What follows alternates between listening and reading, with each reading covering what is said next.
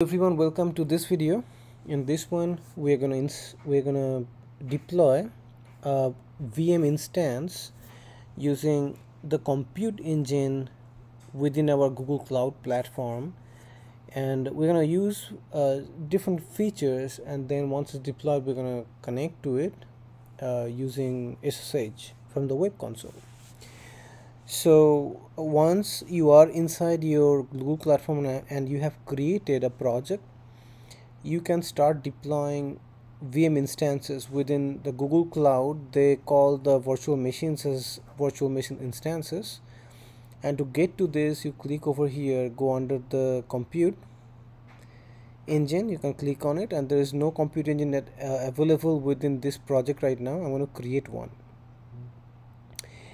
And some of the things that you have to select is, first of all, it's telling me how much this machine is going to cost. Okay, this is $25.46 monthly estimate.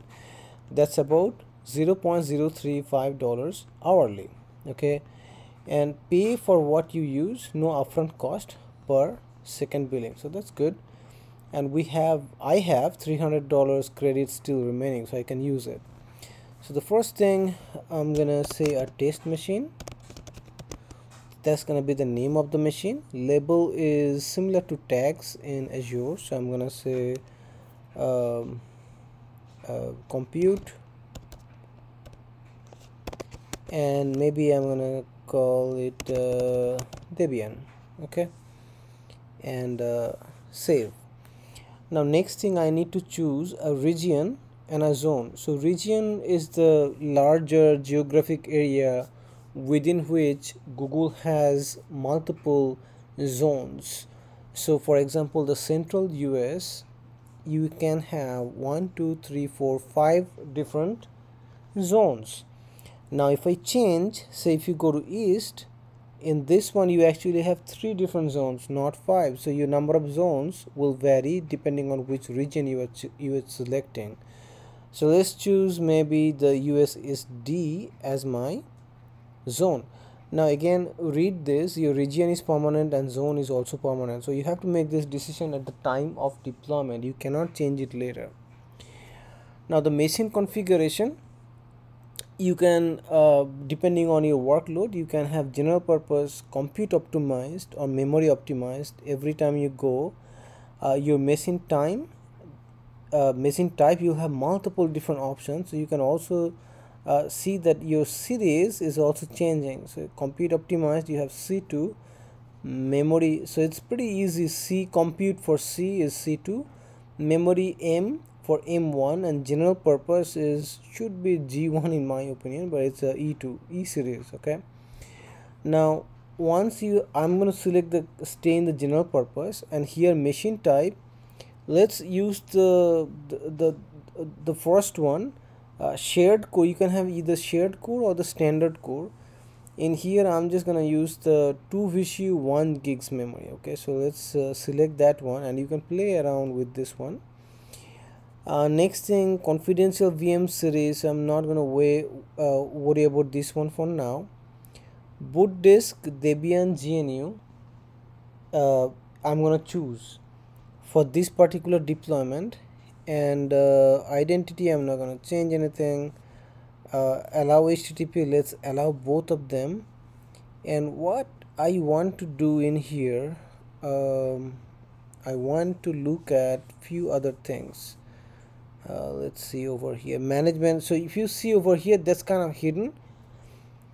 You have to select in this one if you want to configure more stuff at the time of deployment. So if I click on this one, I have more options that I can do. So management is one. Under management, deletion protection, enable deletion protection. If you want deletion protection enabled, instances cannot be deleted. So I'm not going to use this one because I would like to delete this instance once I'm done. Reservation is something usually automatically use create a reservation, so usually to save money, a lot of times people would use that.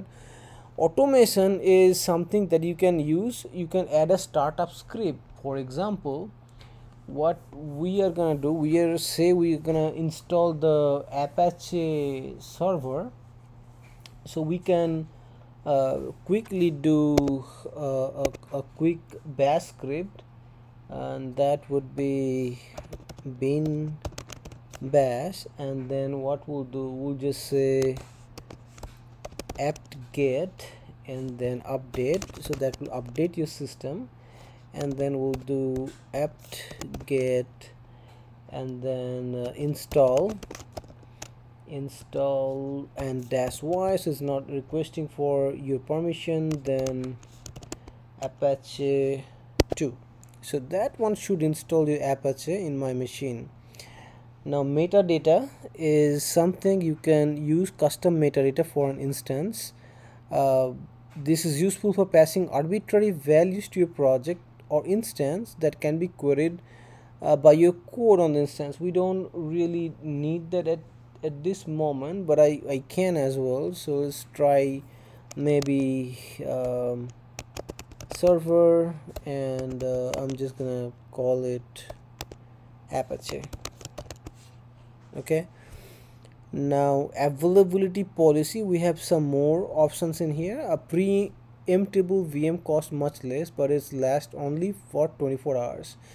It can be terminated sooner due to system demand. So what I'll do, I'm just gonna turn it on because I really don't want to use this machine. So if it's deleted after 24 hours, I don't care. On host maintenance, this is, I don't have any option to choose, so automatically it will terminate the instance. So if you change that one to off, if I change the preemptibility to off, then I have option to choose what do I need to do with this machine. Okay, but I'm just gonna choose this on, so this machine will be automatically deleted within 24 hours. So we have configured a whole bunch. Let's go back up to the top one more time. So this is the management, so this is a little bit hidden to in my opinion. So you can go to the security. Under security, there are a whole bunch of tabs. Security, what you can do, you can turn on the secure boot if you like. So there are a couple things that are already turned on. Turn on the TVPM, which is the trusted platform module, and integrity monitoring. This is also very important. If your important system files are changed, the Google will be able to track it. Now SSH keys, what you can do, you can create your own SSH keys if you like, and then put it in here. For the disk, what you are doing, delete boot disk when instance is deleted. I like to select that one because I don't want to waste money on the disk just by forgetting deletion of those disks for that is associated with the virtual machine. Encryption, you can let Google to manage your encryption, that is default. You can also use customer managed key, or you can also have a customer supplied key. Now the next thing I'm gonna look at is the networking. Networking, again, you can provide a network tag. For now I am going to go with the default name. You can provide even a host name, for a custom host name for this particular image. Say do Debian. So I'm just gonna choose, and just remember that it has to be this name will be permanent. This choice is permanent, just remember that one. So it's going to create a default network interface, and that's about it. And then the sole tenancy, I'm just not going to mess with this one at the moment. So I have looked at a whole bunch of options. So mainly these features, the management, security, disk, networking, and sole latency, they're a little bit hidden, so you have to go and kind of look for it if you want to change something. And the network interface, if you want to change this one, you can click on the edit button. That is going to give you options for the default network. Okay, and the sub network, primary IP address, external IP address, ephemeral, you can means that IP address will be always associated as long as the virtual machine is running. IP forwarding, if you want to forward IP address from this machine, packets to other machines, you can keep it on. Right now I can keep it off. Okay, so we have created whole bunch of and gone through a whole bunch of options. So I'm just gonna hit the create, and it usually takes just about a minute to create this machine. And again, you can look at the notification bar over here, click on this one. So it has now started, so and this is done. So it took probably 15 seconds or so, and yeah, there we go.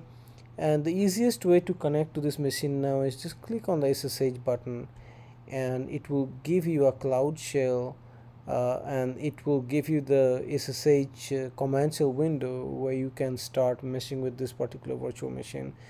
Again, it will connection via cloud identity proxy failed, not authorized. You may be able to connect using cloud identity aware proxy.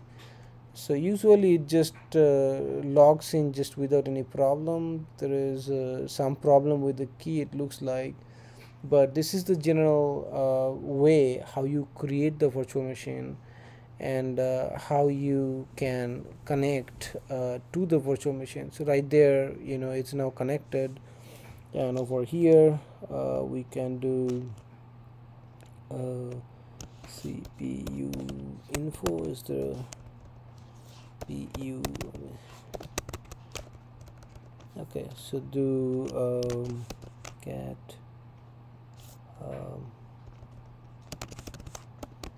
it's the password. Alright, there we go. So now you can look at it that I can run all kinds of commands, and Debian Basu is the name of the machine that I created. And you can look at if config. So that command is not available over here at the moment, but it's fine. So we know that we have a machine that we have connected successfully, and we have created in seconds.